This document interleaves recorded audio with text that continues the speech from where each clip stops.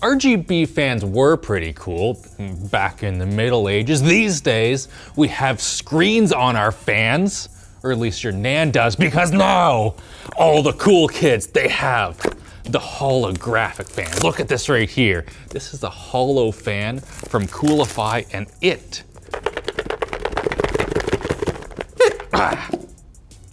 can display a persistence of vision image on your computer.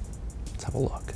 Let's see what we have in the box here. We have a little note with the specs, 2600 RPM, 52 CFM, and 2.75 millimeters of H2O. Apparently this thing will do 33 decibels of noise, which is pretty darn good, especially given that it has no PWM. We'll talk about that in a little bit. Also in here, of course, we have the fan and a couple of fan screws. Yeah, there we go, that's it. Some context for these specs, they're perfectly fine. As for the fan design itself, it looks like your pretty typical cheap RGB fan. You find a lot of these for like $3–4 on AliExpress or Wish, but this one right here is a little bit beefier looking, and it has this bar right down the center. How this works is the fan spins, and then the lights light up in here corresponding to where it is around here in the rotation, and by using maths and magic, you're able to get an image out of that somehow. Let's see if we can just have it work. Come on, do it. Oh, that is cool. Wow, this is a loud fan. That's unfortunate. I feel like their 33 decibel claim is a bit of a fib. So Bell just said apparently if you give it less beans, it will sound better. That is not a thing. This right here has to spin at 2600 RPM all the time. There are only 2 leads going to the motherboard on this, which means you have no control over the speed whatsoever. And there is a good reason for that. So see how we have this image right here? That is based on the RPMs of the fan. So if I start slowing it down, you can see that the image just kind of starts to fall apart. Now Coolify does have a new version that's going to come out that will apparently go down to about 900 RPM, which should be way quieter than this.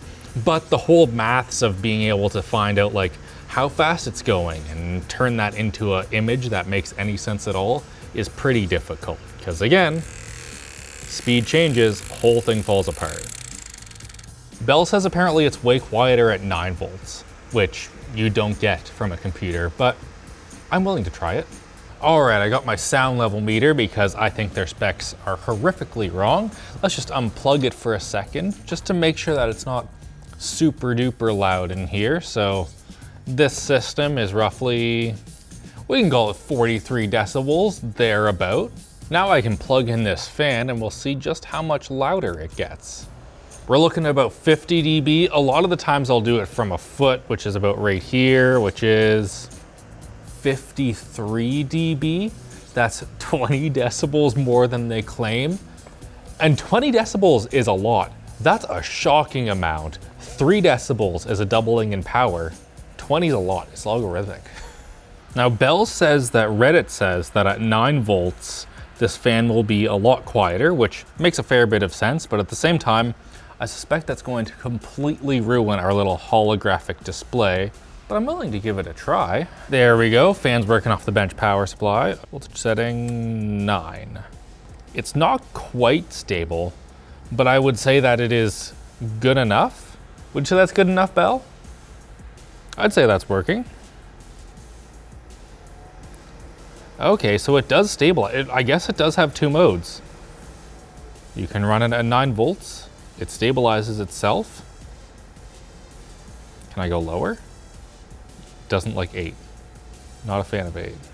Is it stabilizing? No. All right, 9 volts does seem better. The noise is much more acceptable. One more thing we're gonna test, low noise adapter. If that gets us 9 volts, then we're not in a bad spot. Okay, I went and got some low noise adapters. This is basically just a resistor in your little fan lead. We're going to attach that, and with any luck, that will solve our it being really frickin' loud problems. The noise is too low for it. Darn. Well, we tried. Let's put them in the system. I turned off the system, but we still have Linus on our CPU cooler. Very strange. Even stranger that this is how I segued to our sponsor. Thanks to Vessi for sponsoring this video. Their courtside classics take a timeless 90s look and upgrade it with Vessi's Dymatex technology, which they say is, even in the most torrential downpours, dry sock guaranteed. It also has a soft and flexible tongue, plus removable insoles so they fit your unique feet. You can snag your pair today at vessi.com/shortcircuit or use the link in our description to get 15% off your first order at checkout. This is a real pain in the butt. This case was very clearly designed to have the fans on the other side, and it shows because this is difficult. Ugh. There we go. All right, prepare yourself for some noise. Oh. Hey, get it? Why are you? Oh dear. Oh man, one of them came with images on it. Look at that, it's pretty cool. So the little POV thing sticks out beyond the bounds of the fan, and this case is not quite made to be in that location, so we're gonna make it be fine. This is where I have to say that the LTT screwdriver is not a prying tool. I'll try this at home.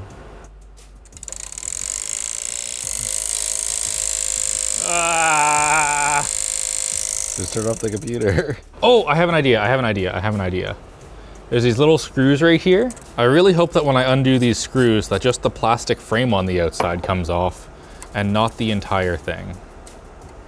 Perfect. All right, they're all working. That was easy and didn't require any bending or destruction at all. One thing you'll notice here is that the motherboard thinks that there are no fans attached because it does not have a PWM header or anything like that. It's just two wires. So we'll have to tell it to ignore that. All right, we are on the ShortCircuit phone because my phone I didn't want to use because you need to just sideload this app from a random link on a website. Fantastic. And also, it is named M3D Float View. Sure. So these fans you connect to via Wi-Fi to control them. So here we go, Holo, this one. They do apparently have a Windows app coming. That would be nice.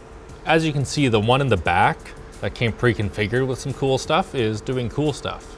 It'd be nice if we could also do cool stuff on these. What are all these devices? I closed the app and opened it back up and I have all of this random stuff. None of which I added. I was hoping that switching over to iPhone would just magically make things work, but it's not. Okay, I was able to connect to the back fan, which is different than these ones. And I do have control. So if you look here, I have got a video playing and I can hit a thing and a different video starts playing. It's actually quite responsive how quickly it changes between the stuff. So that's cool. It'd be way cooler if I could change any of the ones in the front.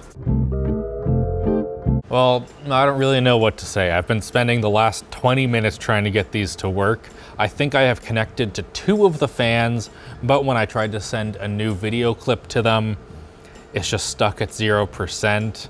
I don't really know what to say other than this clearly should have been left in the oven quite a bit longer. I do know that they were working on a version that has the 900 RPM lower limit and PWM control, which would allow this to be not super freaking loud.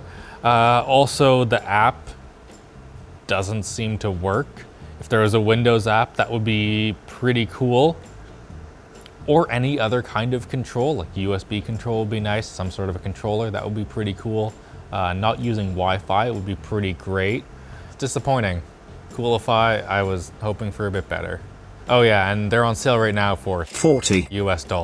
I would wait for Gen 2 if this is the sort of thing that you want, unless you're a real sucker for punishment and you really, really, really want this right now. But what I want right now is for you to hit like, get subscribed, and just have a great old day. See you later.